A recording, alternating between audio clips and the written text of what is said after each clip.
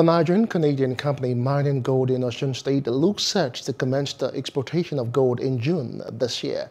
Now, this is seen as part of the government efforts towards the diversification of Nigeria's economy to create employment and earn more foreign exchange, in addition to exploiting the country's potential in the mining sector.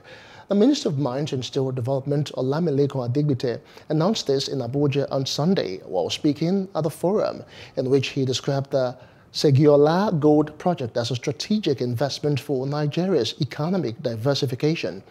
The minister described the company as a poster child and the first foreign investor that was doing genuine and serious business in Nigeria. Adigbite revealed that the firm was supposed to have started gold exportation in the fourth quarter of 2021, but that the date was shifted due to the outbreak of the COVID-19 pandemic.